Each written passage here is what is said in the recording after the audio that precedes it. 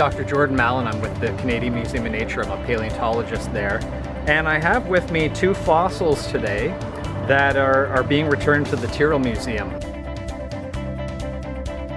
The first fossil that I've got is a tooth of a big carnivore, an animal that we call Albertosaurus, a close relative of Tyrannosaurus rex, probably maybe 30 to 40 feet long, and you know, 75, 73 million years ago it would have feasted on an animal something like this, or that had a bone something like this. This is a jawbone, a maxilla, upper jaw, of an animal called a hadrosaur, a duck-billed dinosaur. And unlike the carnivore, which had a big sharp tooth, these hadrosaurs, if I turn, well, this might be the best way to see it.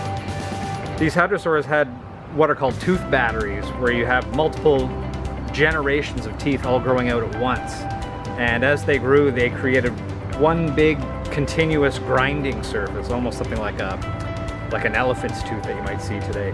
And they used these teeth, these tooth batteries, to grind up their food. They were able to eat very tough plants that way. There you go.